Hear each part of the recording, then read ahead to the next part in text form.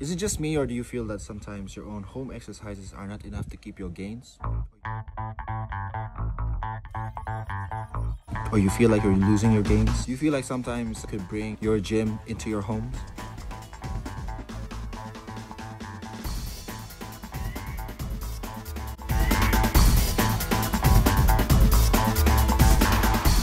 So during this quarantine, I thought of building my own pull-up bars and dips because I feel like doing press-ups and using 6-liter water bottles for dumbbells is not enough for me to maintain my fitness. Since I have a few time I could use to take up a new hobby, I thought of taking this project of building my own pull-up bar and dips.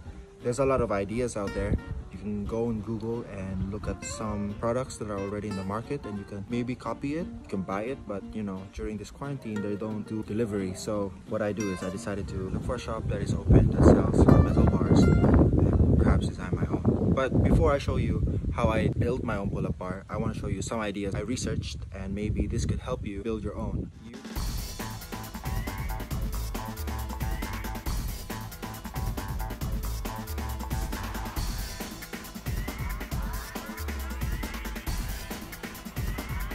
So some pull-up bars are attached to a wall, some are hang onto doors, but I didn't see that that would be possible in our house because it's pretty small here. I decided on building my own dips or pull-up bars that can stand by themselves without the need of attaching it to a wall. Also ones that is portable. So I'll show you my own personal design of my own pull-up bars and my dips.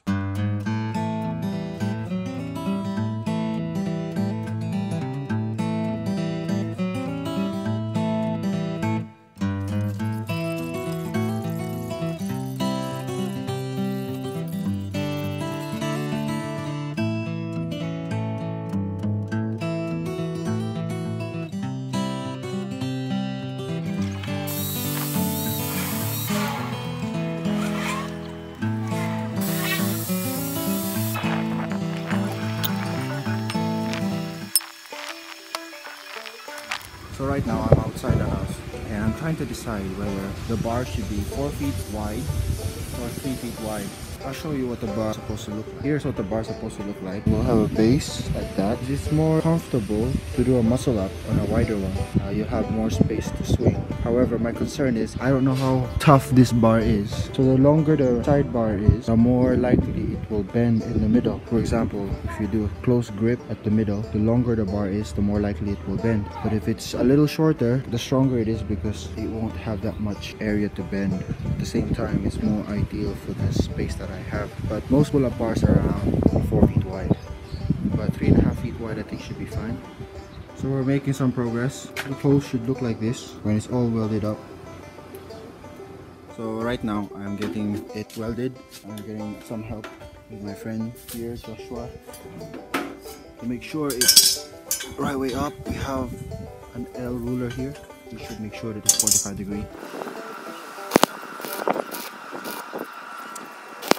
I have my grinder here. I've gotten a lot better using this. Right now I have the thick grinder for smoothing rough edges, the blade for cutting, and I think I'll be using these to make that shape the corners.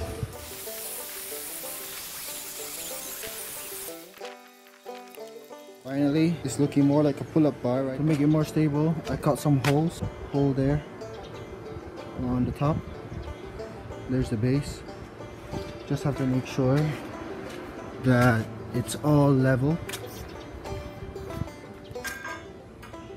It's pretty much level. I mean, you can't be 100% perfect so long that it's strong. Okay.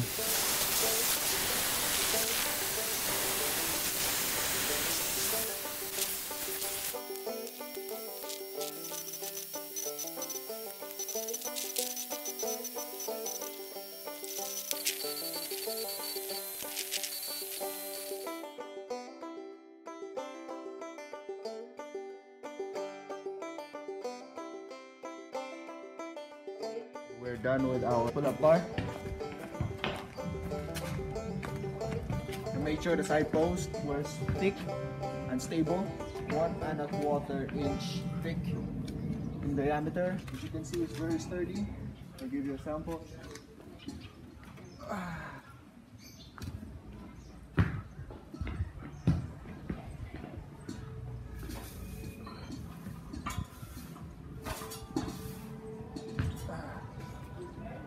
yeah, what I'll do now is sand the whole thing and spray paint it. Hopefully close the holes that are exposed here and there.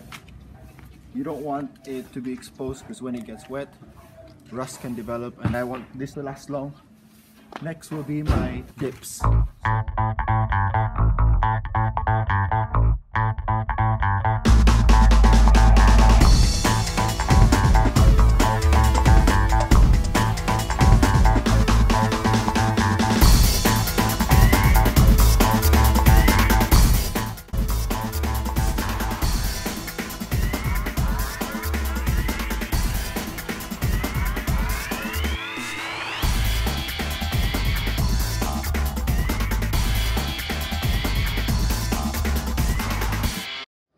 Alright, we put the bars in now.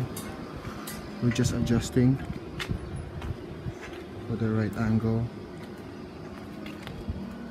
People, here's my dip.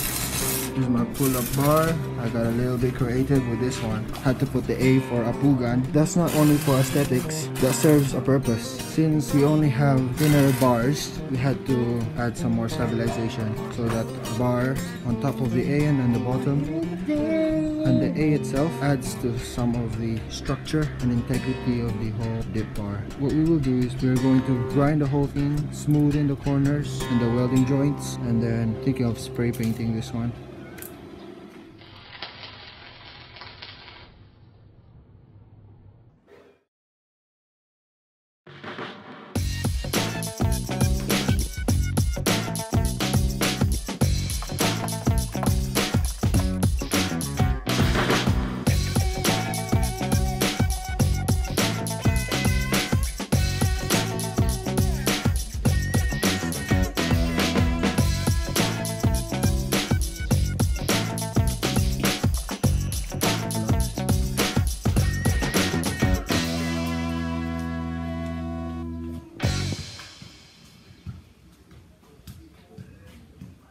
So this is my first day of basically using my DIY calisthenic equipment.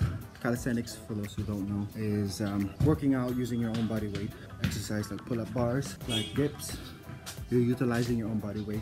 This also applies for like press-ups, usually pertaining to your upper body muscles.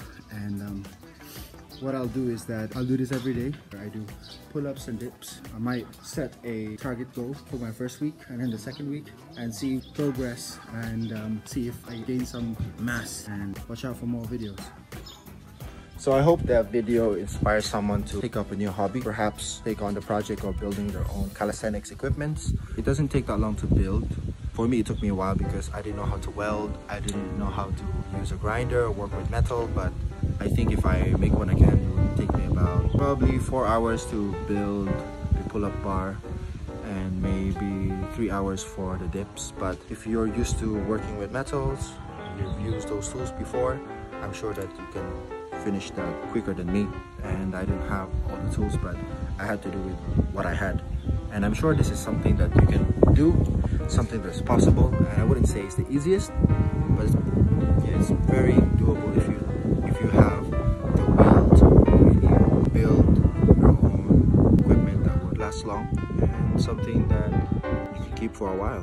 There's always ways to make your own exercise equipment. You just have to be creative. You have to do your research. Look around you. Like for example, here I'm on top of this balcony, and I could easily do dips here. For example, if you can't build your own dips, you can do it here. See this corner right here?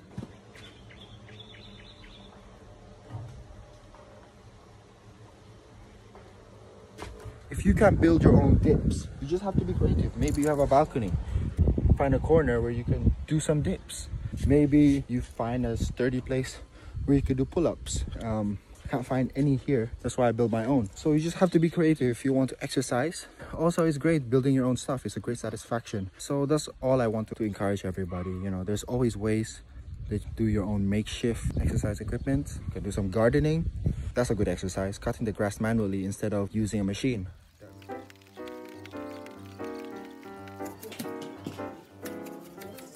This is more tiring than I thought. that really works out your chest, triceps, your biceps, and you'll find out that it's actually more exhausting than many of the exercises we do in the gym. So just keep fit, keep active, stay near your house, social distance. So that's me saying goodbye. Be active, be creative, and stay safe.